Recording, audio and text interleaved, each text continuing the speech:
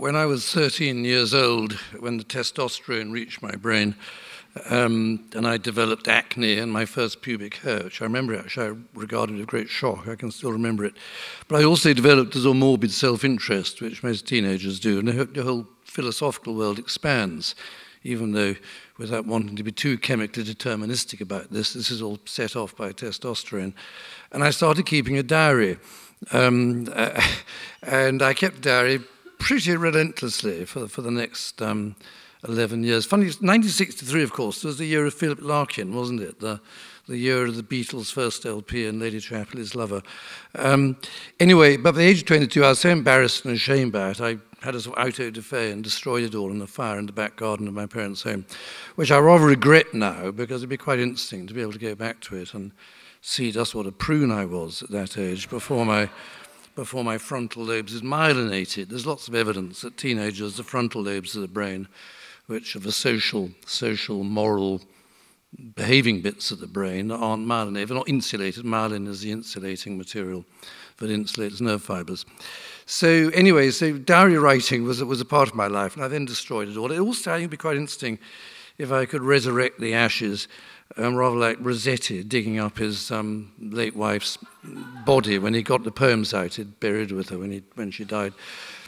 Also, because I suspect the sort of existential problems I'm facing now at the age of 65, having just retired rather, or sort of resignation as well, from full-time NHS practice just 3 weeks ago.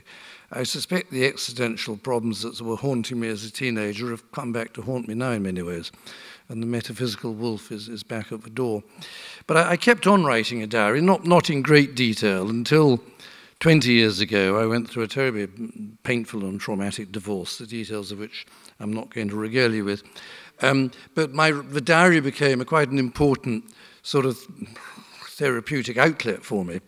And then, after the marriage had come to an end, I found I was writing more and more, mainly about my life at work, because the fact of the matter is, all medicine is terribly interesting, and if you're at the sort of XXX extreme version of medicine, which brain surgery is in many ways, because it's so bloody dangerous for the patients, it is extraordinarily interesting. And there is this strange dichotomy, this tension in one's life as a neurosurgeon, that for my patients it's the most terrible experience of their life. And if you think about it, what could be worse, really, than being told, and I mainly specialize in brain tumor surgery, to be told that something is destroying your brain. And as educated people, you realize that means there's something destroying your very being, your very essence. So whereas for my patients, it's the most awful, ghastly experience imaginable. And oddly enough, I speak from a sort of vicarious personal experience, because my son had a brain tumor when he was, for my first marriage, when he was a baby. And he survived, and he's fine many years later. But I've been a little bit at the receiving end, and I'll come back to that question later. So whereas for my patients, it's the most ghastly experience, horrible beyond belief, and many of them die, many of them are left terribly disabled. For me, it's just another day at work. You know, in my outpatient clinics, I'll see 10 patients in a row, all with horrible brain tumors. And there is this strange sort of tension. It's this incredibly asymmetrical relationship between the doctor and the patient. But I always knew and felt very strongly that what I was doing as a neurosurgeon was extraordinarily interesting from all sorts of points of view. And I wanted to write about it, not to publish it, not for anything like that, just to write about it, to record. Because always I felt I was seeing all these extraordinary things, again, going through intense inner experiences myself. And I wanted to record it in some way.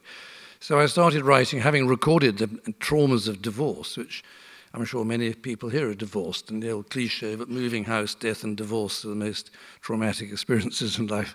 It became quite interesting, and I like to actually try to turn these very interesting experiences into something which read well and sounded well. And I then met my second wife, who's this terribly clever, witty writer called Kate Fox, who wrote this book called Watching the English. I should warn you that these are rules of English behavior, of which self-deprecation and the false modesty rule is a very important rule, and I am used to illustrate that rule. But you'll have to buy the book if you want to know what I said to her when we first met. Anyway, an occasion is I would read bits of my diary to Kate, and she says, "Oh, that could be a book, you know, go and see my agent." So I trotted along to see her agent. This is 10 years ago now. And he said, "Yes, well, you can write, but the problem people like you have is actually sort of structuring it and making it into a coherent whole." So encouraged by this, I sort of struggled for years, for many years, trying to turn these episodic stories into something a little bit more coherent. And my agent said, well, he saw it as a factual thriller, which was, and in a sense that's correct, because I go to work every day, or did. I'm continuing to work part-time, and I go on working overseas, so I haven't totally hung up my gloves yet, as surgeons call it. And every day is an adventure. If I'm operating, it's not at all clear what will happen. And you see these very extraordinary things happening. And it also, as I wrote more about it, it became a sort of exploration of my own feelings and understanding of the nature of being a doctor.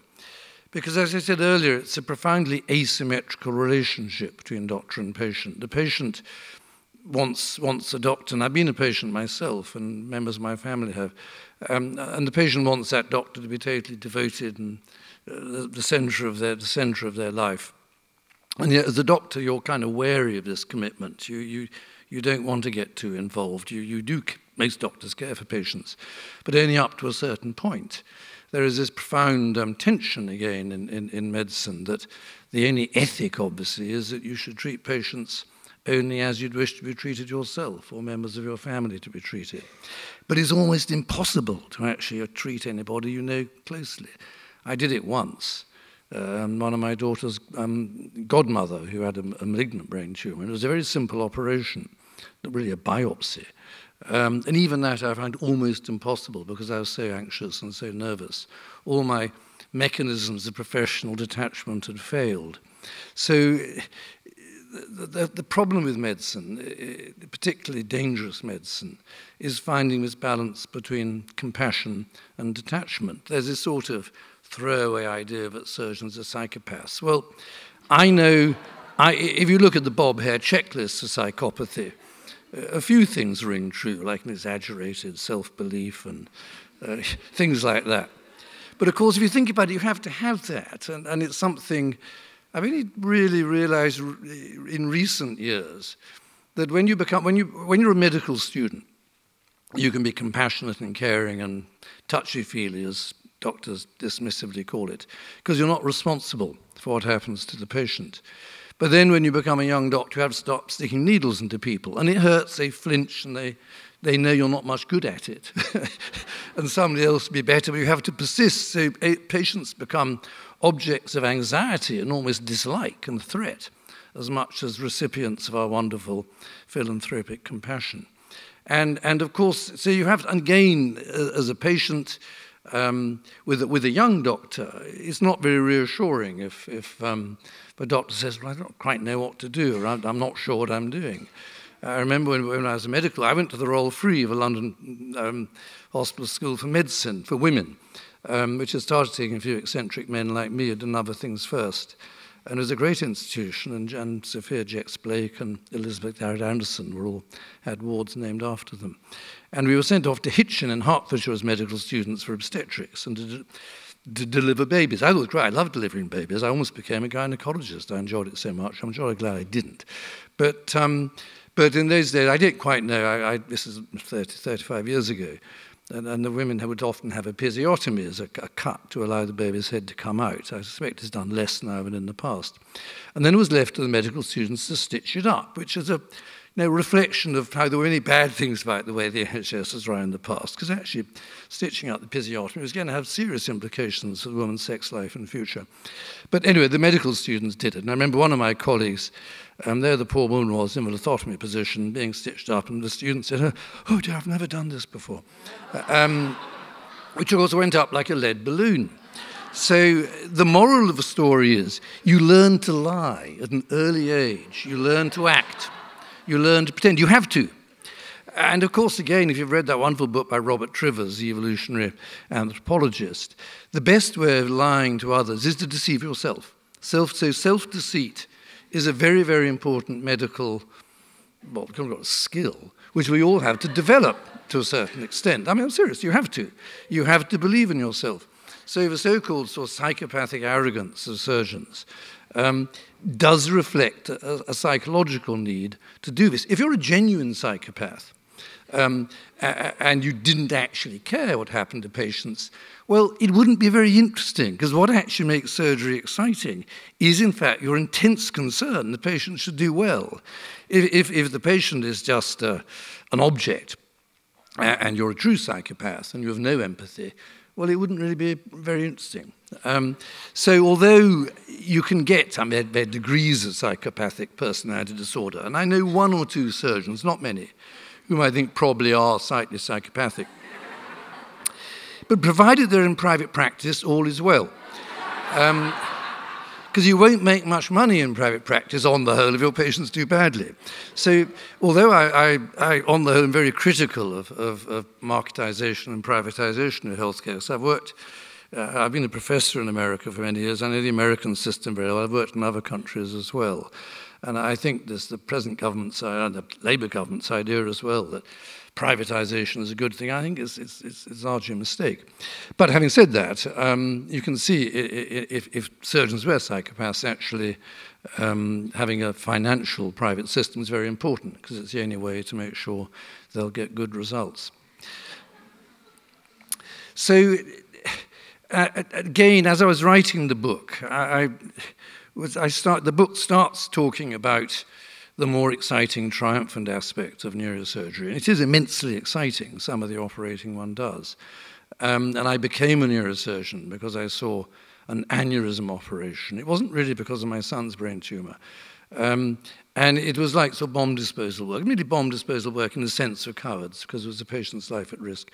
But it was very exquisite, very delicate surgery done with an operating microscope. And if you ever looked down a really good pair of high-quality binoculars, you know how the world looks somehow more real than reality. There's a greater sense of depth and beauty. And it's the same using an operating microscope. And surgery in many ways is an addiction. And I haven't quite, although I'll still be doing some operating, and I was operating last week in Ukraine, I don't quite know whether I'll really miss it very much or not. I remember I was once I have no interest in gambling at all. It doesn't touch me at all. But I was watching once people in a casino, watching the wheel go around the roulette wheel, the ball go around the roulette wheel. And it's the same intense living in the present. It's intense both in anxiety, presumably you may win or lose money, and living only for the moment, and everything else disappears and becomes very unimportant. And operating, even minor operating, is a little bit like that. So lots of doctors don't want to be surgeons. They don't like sticking knives into people. They don't have the sort of bloodlust almost that's required. But as I said, it is all predicated upon an intense concern your patient should do well.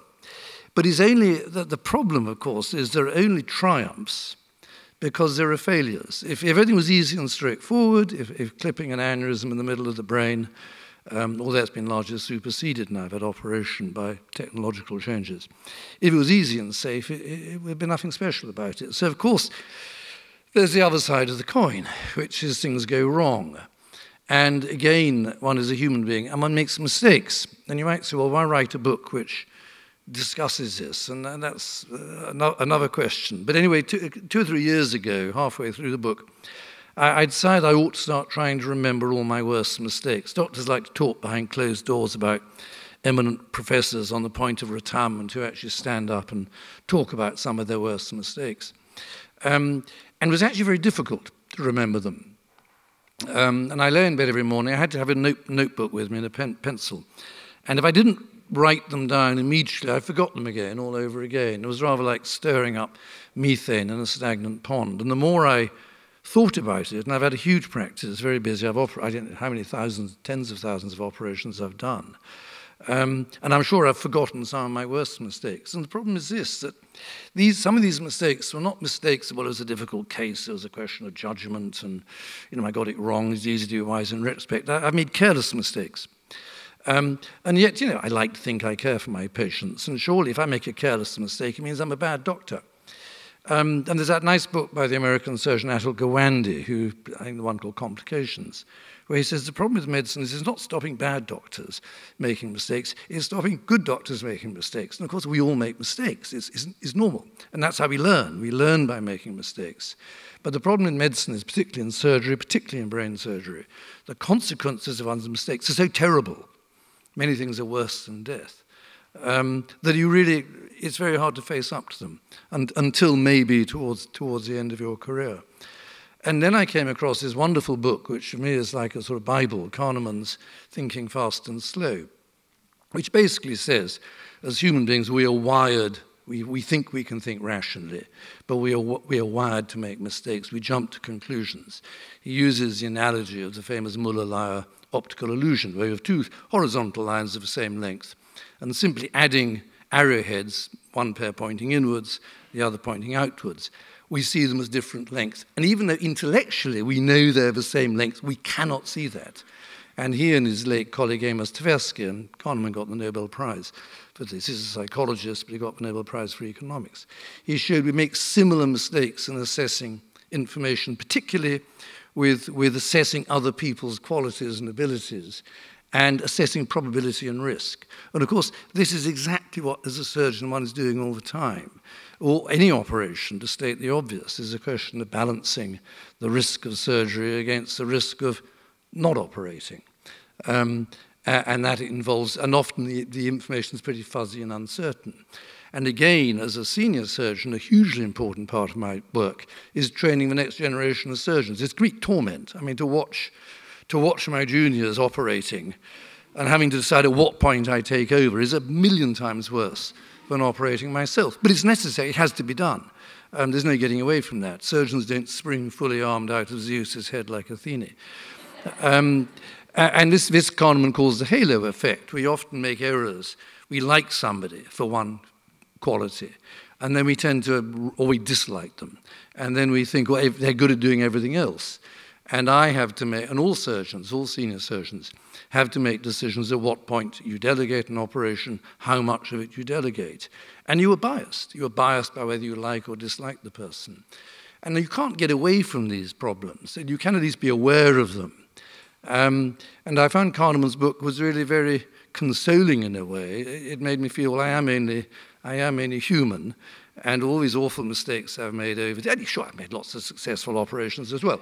But the whole point is you only learn by making mistakes. Success teaches you nothing. And on a similar note, which is something I'm thinking more about recently, because I'm mainly interested in, I'm not so much teaching operating as teaching communication, is you never get feedback when you talk to patients. And in neurosurgery and brain tumors, a lot of the tumors are cancerous. A lot of the time I have to spend that wretched cliche breaking bad news. But patients don't ring me up afterwards and say, Mr. Marsh, you told me very nicely I was going to die, or Mr. Marsh, you were crap. How can you learn to do better when you never get any feedback? And this comes back to the profoundly asymmetrical relationship of a doctor-patient relationship. So one of the things I'm hoping on doing in my post-retirement role is trying to discuss these issues and maybe use video cameras and the like with my surgical trainees. Because we all think doctors ought to be able to communicate well, but it's something you learn, and ultimately you learn most from your own experience. Most healthcare is handed out in the hospitals by young doctors and young nurses who have no experience of illness personally. And I've learnt most from my own illnesses, from my wife's illness, from my son's illness. And of course, this takes many, many years. So although I'm retired now, sort of, I think doctors, rather like wine, or at least Bordeaux, get better with age. Thanks very much.